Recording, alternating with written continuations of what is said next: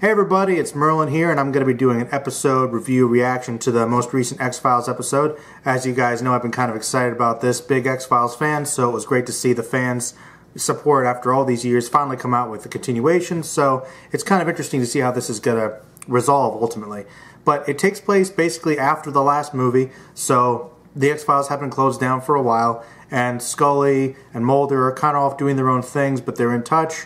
We learned that apparently they got married and had a kid, and something kind of bad happened with that. Don't know exactly what's going on specifically, but Mulder and Scully get approached by this TV host guy, kind of like Bill O'Reilly, who, even though he's really right-wing, he really believes there's a lot of heavy conspiracies that need to be revealed, and he's actually followed Scully and Mulder's work with the X-Files, so he goes and shows them some of the things he's figured out, and he's discovered that based on evidence from the Roswell crash, the government has actually had the ability to develop some technology that works based on alien findings, and they actually show him a ship that actually works, that they've been modeling based on those plans, so it's something like right out of Independence Day.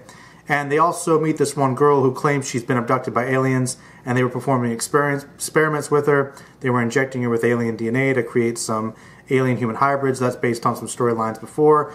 Also a lot of callbacks to earlier storylines. And of course, Skinner's back. That's always good. So apparently he's still with the FBI. And Mulder believes that a lot of the evidence that he revealed throughout the series, a lot of the stuff he discovered may have just been a lot of misdirection, and that possibly there is no real alien conspiracy with humans, but there is this upper echelon elite of human beings using alien technology to stage this takeover of mankind, and they were just kind of showing this whole conspiracy with other aliens just as some elaborate way to throw them off. So there was a lot of information kind of thrown in there, and it felt kind of, I don't know, it felt like there was a lot of stuff they were trying to cram into this episode because they want to introduce you, you know, if you're an older fan, to some of these things to recap, as well as establishing for newer fans trying to get in. So I felt like the getting used to having Mulder and Scully back, even though it feels like they really never left, there was some character stuff they had to get out of the way first and then build into the main plot. I like the fact that it's trying to, as usual, have some commentary on the situation politically in the world right now, and a lot of that's reflected through stuff that is exposed that Mulder talks about, which is kind of the standard X-Files way of doing things.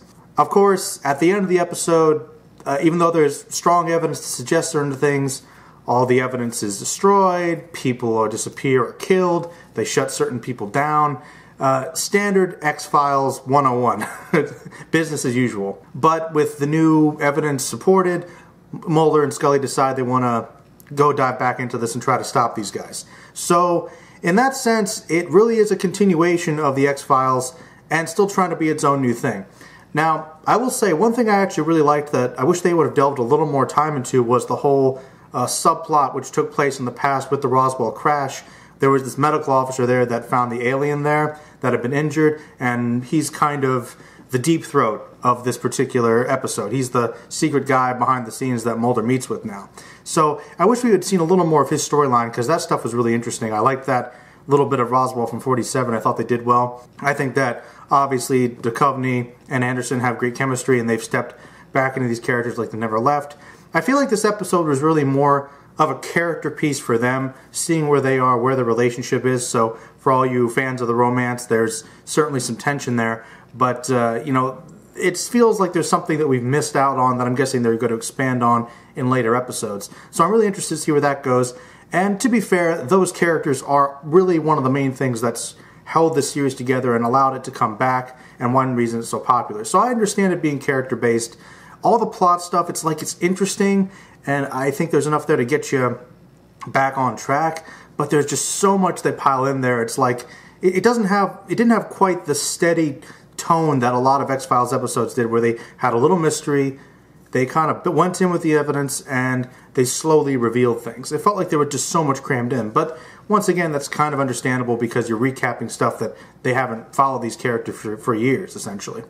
Overall, I thought it was very good. I thought the ending was kind of funny for me because I'm like, yeah, this is typically the way an X-Files episode goes, you know, so it's true to form, but it was also frustrating like a lot of episodes with the mythology stuff is, you know, it's like, okay, so they've found some actual proof of this stuff, and it's not going to matter. It's like, it's just kind of annoying, like, so the show can keep going, but I don't know, they literally had so much evidence, more than they've ever had before, and it just doesn't matter.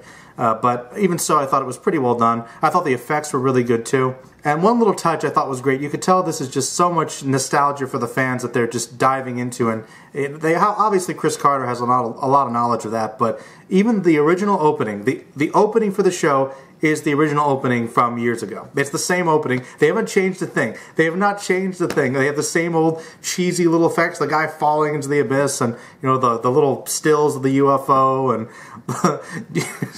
and they have the same credits basically with them walking through the door. So I don't know. I kind of hope they give it a little bit of an update, but I mean, it was, you know what, they don't really need to, because until they had a new cast in the last couple seasons, they never changed the intro anyway, but I thought that was a nice touch.